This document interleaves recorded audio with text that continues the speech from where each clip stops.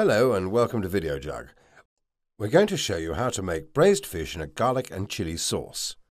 These are the ingredients you'll need to serve 4 people. 1 whole fish, for example sea bass or snapper, or 2 smaller fishes of about 1 kilogram cut into large chunks, head and tail removed.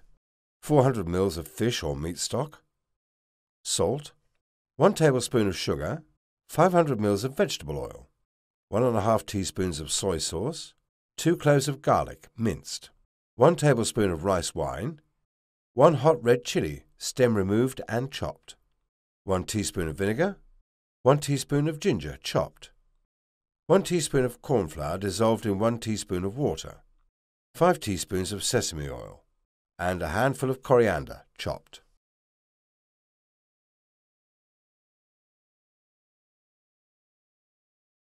And these are the utensils you should have to hand: a large sharp knife, a chopping board, a wok, a slotted spoon, a wooden spoon, a deep serving dish, a tray, a ladle, and a paper towel. Step 1. Prepare the fish. To start with, cut the fish into steaks, just as our chef is showing you now.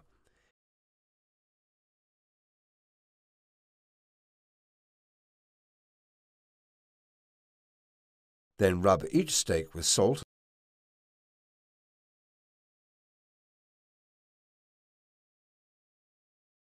and leave them to marinate for 15 minutes. Step 2. In the meantime, pour the oil into the wok and heat it until very hot, but not quite at the stage where it starts to smoke. Step 3. Add the fish and deep fry. When the oil is ready, add the fish steaks and deep fry them in batches until they've browned. Then remove them, draining off any excess oil, and set them to one side on a paper towel. Step 4. Next, discard the oil from the wok, leaving about 1 centimetre to continue cooking the other ingredients, being very careful because this oil is hot. Step 5. Now into the wok put the garlic, the red chilli and the ginger and stir fry for a minute.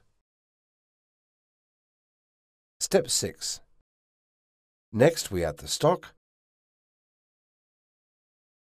the sugar, the soy sauce, and finally the fish, and we leave everything to simmer over a low heat for about 15 minutes.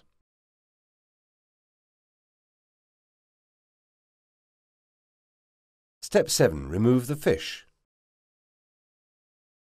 After 15 minutes have passed, remove the fish and place it in the serving dish. Step 8. To follow, add the vinegar and the corn flour and raise the heat, stirring constantly until the sauce thickens. Step 9. Last but not least, we add the sesame oil and the chopped coriander. Give the sauce one last stir, then pour it over the fish and serve. And that is how to make braised fish in garlic and chili the Videojug way.